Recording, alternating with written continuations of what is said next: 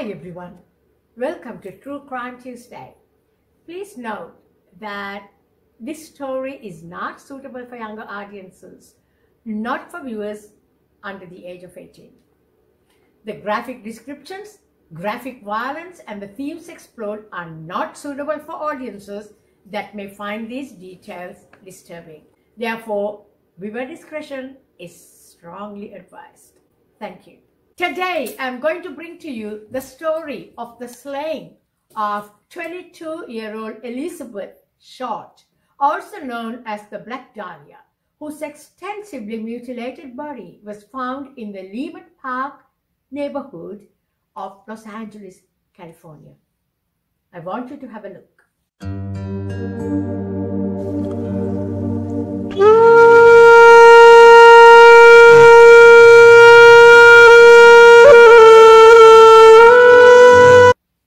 Captured headlines in 1947, with the details surrounding it leading to lasting cultural intrigue in the whole of America. And guys, this crime remains one of the most gruesome, most cited, and one of the most well-known unsolved murders in American history. A crime that has generated various theories and intense public speculation. And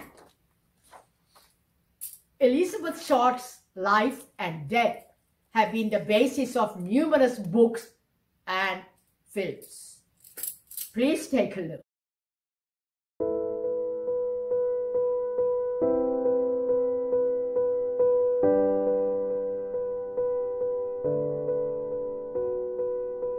Let's explore who Elizabeth Short was. Born on 29 July 1924 in Boston, Elizabeth was an aspiring actress who worked as a waitress in Boston. She was about 165 centimeters tall, an attractive woman with striking features and a pretty smile.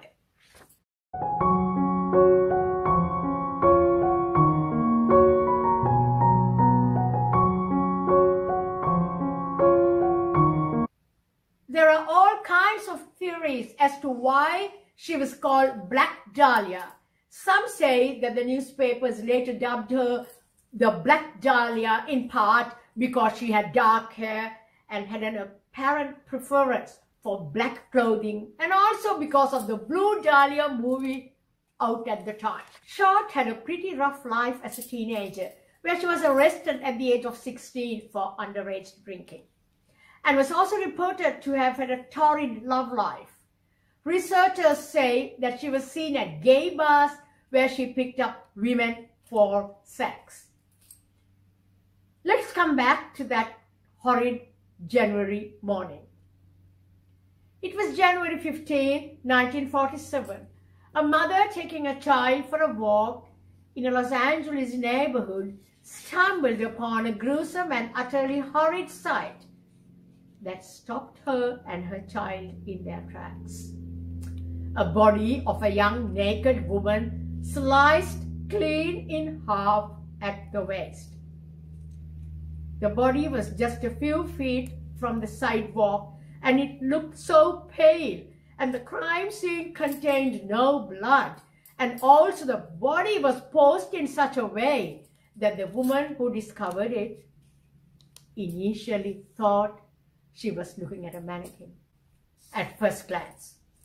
Despite the extensive mutilation and cuts on the body, there wasn't a drop of blood at the scene, indicating that the woman had been killed elsewhere. Short's severely mutilated body was completely severed at the waist and drained of blood, leaving her skin a pallid white. The body had apparently been washed by the killer. It was such a ghastly, grisly sight. When the young woman's body was found, it has been noted that the body had been drained of blood before being cut in half at the waist. Short's face had also been mutilated, cuts reaching from the corners of her mouth to her ears, as if forcing a smile onto her face, creating an effect known as the Glasgow smile. What is the Glasgow smile? A Glasgow smile, also known as a Chelsea smile, a Glasgow, a Chelsea, Birkenhead, a Buck 50, or Cheshire grin. It's a wound caused by making a cut from the corners of a victim's mouth up to the ears, leaving a scar in the shape of a smile. This is a most sadistic, vile, twisted torture technique that makes us question the level of humanity left in human beings. Take a look. I need to warn you that these pictures might be disturbing to some viewers. Viewer discretion is strongly advised.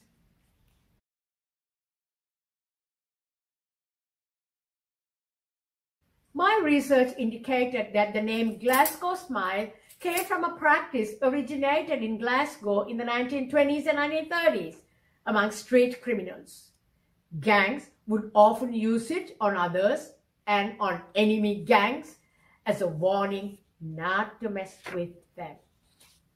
Cutthroat razors would commonly be used to create the smile.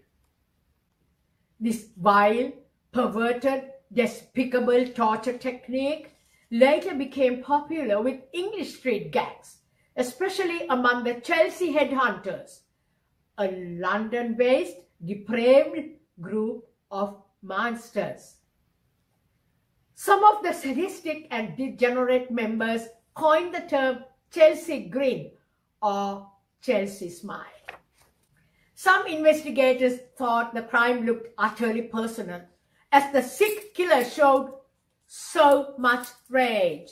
Later, the investigators also noted the cuts had been executed by someone likely familiar with surgical procedures, because no organs or bones had any signs of trauma, despite the brutal cuttings. The dead woman was quickly identified as the 22-year-old Hollywood hopeful named Elizabeth Short. Now I want you to take a look at the Los Angeles Police Department flyer on Elizabeth Short. In support of LA police, the FBI got to work.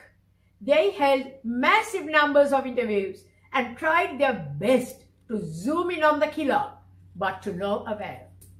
As I had told you before, there were suspicions that the killer or killers would have had skills in dissection because the body was so cleanly cut. As a result, a group of students at the University of Southern California Medical School was checked out also. Then there came this unbelievable and tantalizing potential break in the case. Guys, everyone felt so hopeful. An anonymous letter was received by the Bureau of Investigations and was suspected that it was from the killer. The Bureau searched for a match to fingerprints found on the letter, but the prints weren't in FBI files. So that was another dead end. According to some of the research I did on Elizabeth Short, I found out that she had been in love with a military officer, Major Matthew Michael Gordon, Jr. He was a decorated Army Air Force officer training for deployment to the China, Burma, India theater of operations of World War II. He is said to have been very impressed by Elizabeth's beauty.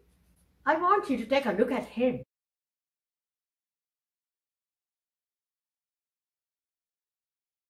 Elizabeth had told friends that Gordon had sent her a marriage proposal in writing while he was recovering from injuries from a plane crash in India. She had accepted his offer of marriage.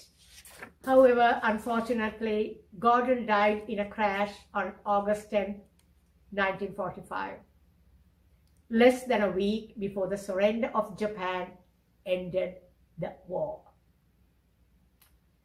Elizabeth was again left disappointed with lack of hope.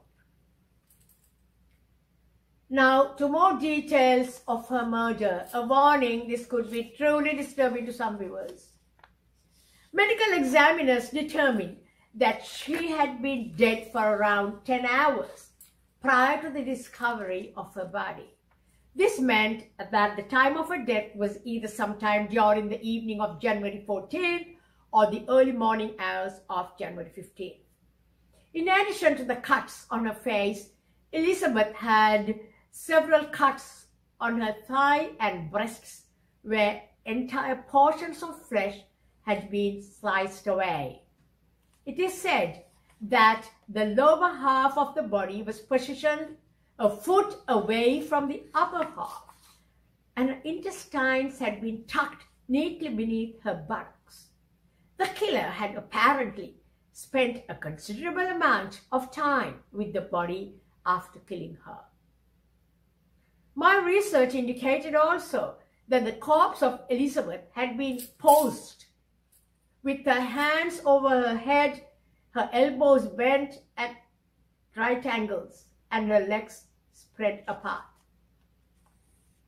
Can you believe how appalling and sickening all this must have been to all who saw this and to those who were involved in the investigations to bring her killer to justice?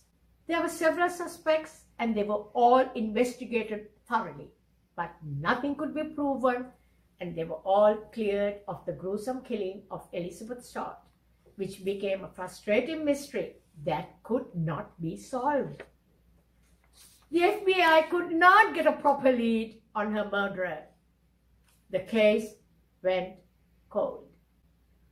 Who killed the Black Dahlia and why? It's an enigma.